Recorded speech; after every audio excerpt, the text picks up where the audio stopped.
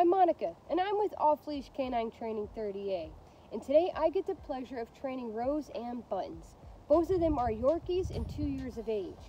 Even though these two little boogers aren't from the same litter, they're showing signs of litter mate syndrome. They're way more reliant on each other than their human companions. Their owner signed them up for our famous 2-week community program because they got some issues. Rose is big flight risk, escapes her kennel, the yard, and is also having trouble using the potty indoors. Buttons, on the other hand, needs some big confidence boosting. He's pretty insecure around new places and distractions.